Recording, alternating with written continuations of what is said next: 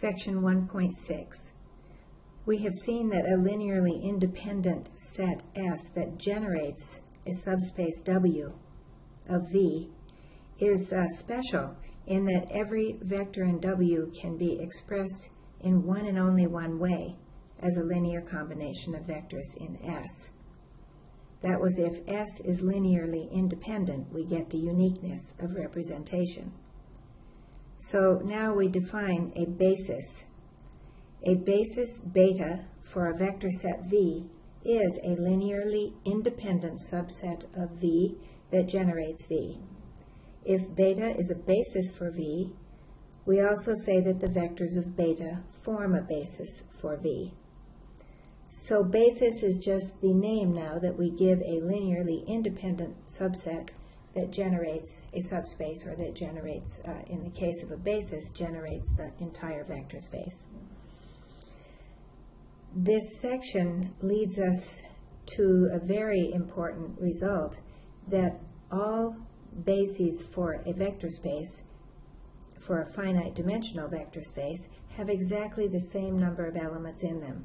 But it takes us a long time to get there, and there are three theorems in here that will take quite a bit of time to get through, so we will divide section 1.6 into 2 lectures. Some examples of a basis. Well, since the span of the empty set is the 0 vector space, we could say that the basis for the 0 subspace or vector space is the empty set. The standard basis for Rn you have seen many times, and the standard basis is the easiest one to use, is this one here. So for example, the standard basis for R3 would be 1, 0, 0, 0, 1, 0, and 0, 0, 1. And it's called the standard basis because it is so easy to represent a 3-tuple in R3 as a linear combination of those vectors. A standard type basis for our m by n matrices with real coefficients is the set of E upper ij, meaning that all of the entries are 0 except for the ijth. For example, m 2 by 2, we see the usual basis here. And again, it's called standard because it's so easy to represent a matrix as a linear combination of these 4 matrices or vectors. A basis for the vector space of polynomials of degree less than or equal to n is clearly 1, x squared, x cubed, up to x to the n.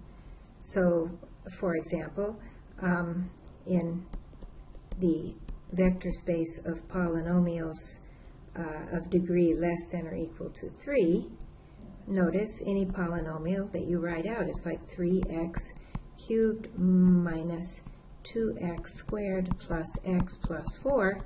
You see that it's using the standard basis vectors, x squared, x cubed, x squared, x, and 1. A basis for all polynomials, the vector space of all polynomials, well, that's not finite. That is an infinite countable basis. You know that polynomial does stop. It's not like a series. It stops. You might have a 50th degree polynomial, and it would be a linear combination of the first 50 vectors in that basis. So this is an example of an infinite dimensional vector space. So here's our first theorem. Beta is a basis for V containing those n vectors.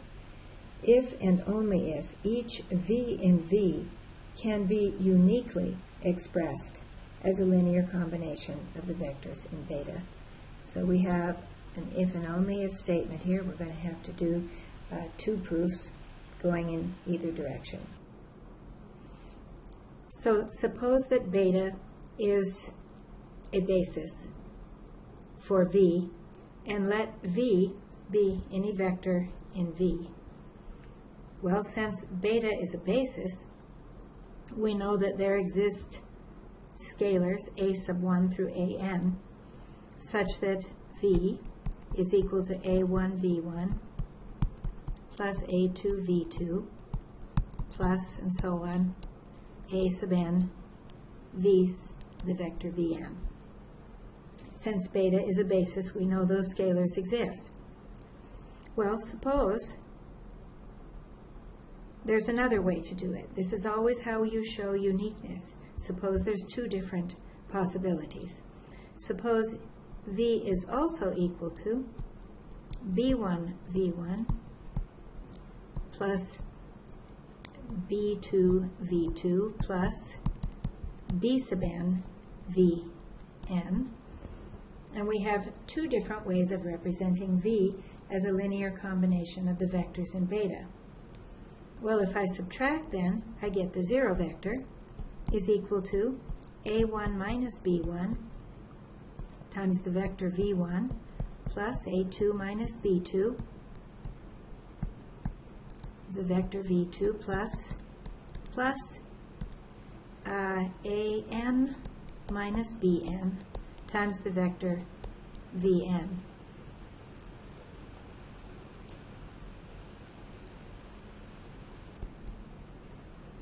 Well, again, by our assumption that beta is a basis, we know that the vectors v1 through vn are linearly independent. So anytime we can write 0 as a linear combination of the vectors in beta, we know that this implies that the coefficients have to be 0. So a1 minus b1 must be equal to a2 minus b2 equals, and so on, the last coefficient, a sub n minus b sub n, they're all equal to 0. And of course that implies that a sub I equals b sub I for I equals 1, 2 through n. The coefficients are the same in the two representations. So the linear combination is unique. Now we'll prove it the other way. Let's suppose that for every vector v in V, there are unique scalars, such that V is a linear combination of the vectors in beta. We wish to show that beta is a basis. So what we need to show is that beta is linearly independent, and that the span of beta is the vector space V. Well, by our assumption, since every V is a linear combination for vectors in beta, we know that the span of beta is V. So all we need to do is prove linear independence. And we always start that by assuming, or if, b1 v1 plus b2 v2, if there are scalars, b sub i's, such that this sum is equal to the 0 vector. We now want to prove that the b sub i's must all be 0. Well, we know that b1 equals b2 equals ... equals b sub n equals 0 is a solution, obviously. And since we know that there are unique scalars for every vector in V, it must be, by uniqueness,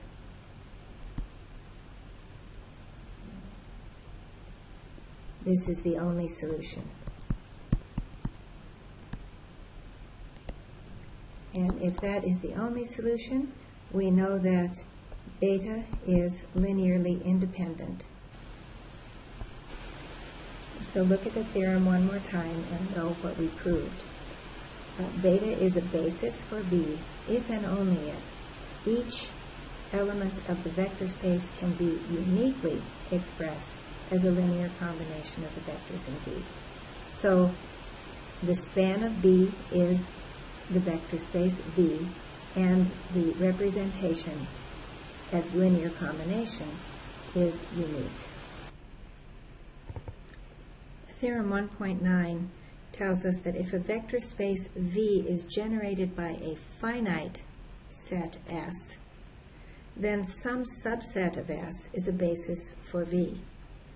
That is, a finite spanning set can be reduced to a basis for the vector space. If the vector space was just the zero vector space, it's spanned by the empty set, and the empty set is a subset of S.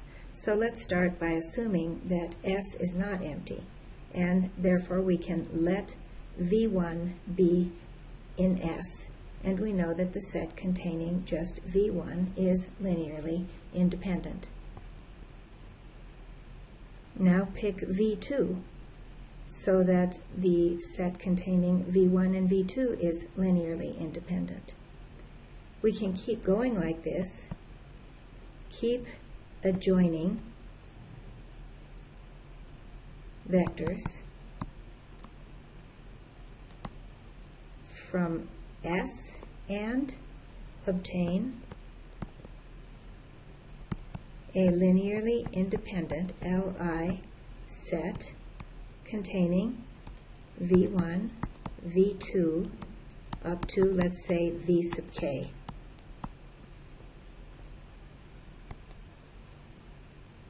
We know this can be done. Now, of course, after the first two, in actual practice, you have to test at each stage and make sure that the vector you add keeps the set linearly independent. Now, since S is finite, we know that at some point, adjoining another vector from S will cause the set to be linearly dependent, unless, of course, S is linearly independent, and in that case, we would add all the vectors of S.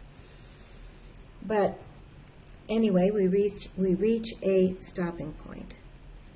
Let's say that this stopping point is after the kth vector. We can't find any more vectors in S that will keep the set linearly independent. Let beta be equal to this set, and we must prove that beta is a basis for V. Well, by construction, at each step we made sure that the set was linearly independent. That's how we added the vectors.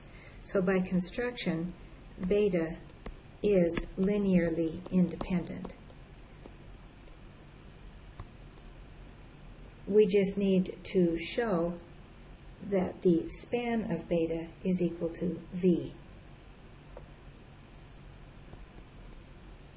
Instead of taking a vector from V and proving that it is a linear combination of the vectors in beta, I'm just going to pick a vector in S and see why that's true. So let's let V be in S, V not in beta, one of the vectors in S that we did not adjoin. Well, then this vector adjoined to beta, see, we already tried that in our construction, is linearly dependent because it's a vector of S that we did not adjoin to beta because it would make it linearly dependent. So V then is in the span of beta. It could be written as a linear combination of the V1 through Vk. Well, this tells us then that the set S is a subset of the span of beta. But we know that the span of S is equal to V. So when we had a theorem, I think it might have been 1.5, that if S1 is contained in S2 and S1 spans the vector space, and so does S2. So this tells us then that the span of beta is the vector space V. Therefore, beta is a basis. again, what we just proved is that if you have a finite spanning set, that it can be reduced to a basis.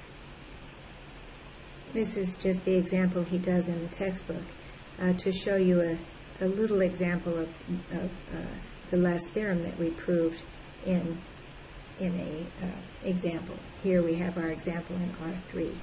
So we want to find a basis. So, well, let's select the first. Let's call this V1, V2, V3, V4, and V5. And I won't prove it, but I think you can see that these 5 vectors span all of R3. Our vector space is 3 tuples in R3. So we'd like to reduce the set of 5 vectors to a basis. And you know that the basis will have 3 vectors in it. We actually haven't proved that yet, but I think you know that. So let's start out and put in the first vector, 2 minus 3, 5. Put in V1.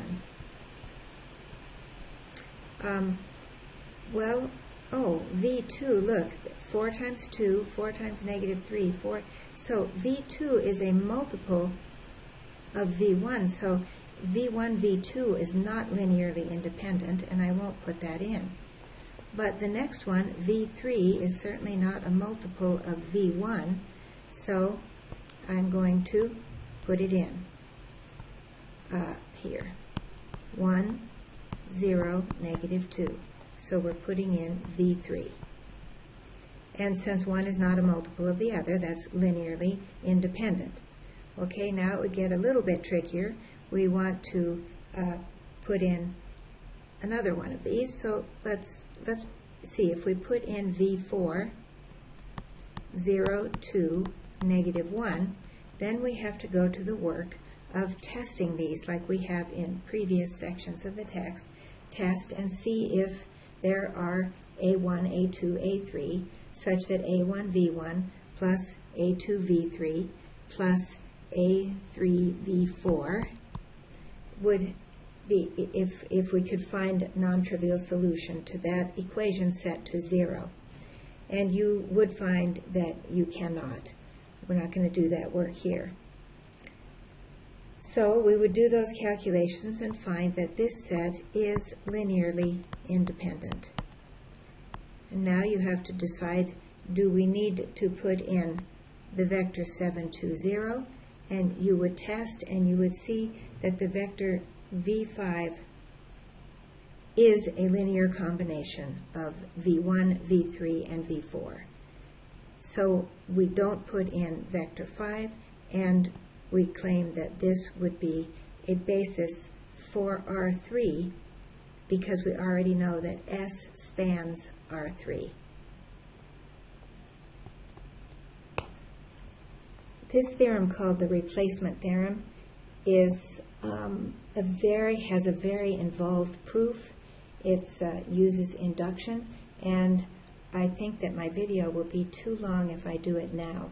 So instead, I'd like to just try to tell you what it means, and we'll start the next video with the proof. Let V be a vector space. See, I've drawn a picture here that is generated by G. So a finite set G, and G, I'm just saying, well, the theorem says it contains exactly n vectors. So I'm just showing you a picture if n was equal to 10. G has 10 vectors in it, and the span of G is all of V. We do not know that G is a basis, but it is a spanning set containing, in my little example, 10 vectors. And then L is another set. L is a finite set containing exactly m vectors, and it is linearly independent. And I just made up 4. I put 4 vectors in L. Okay, well, this theorem tells us two things. It tells us that if L is a linearly independent set and G is a spanning set, that the number of elements in L, which he's saying is m, the number of elements in L is definitely less than or equal to the number of elements in G. We have to prove that. A linearly independent set will contain less than or equal to the number of elements in any spanning set. And this theorem tells us that if, in my example, it contains 4, that we could pick out six vectors. Let's see, 1, 2, 3, 4, 5. We could pick out 6 vectors carefully and put them in, adjoin them with L to make L a spanning set. Notice this doesn't say we're trying to make L a basis, but there are definitely n minus m vectors in G that we could adjoin to L, and he calls that set H. This would be H here. So that L union H spans all of V. So stay tuned, and the next lecture we will prove this.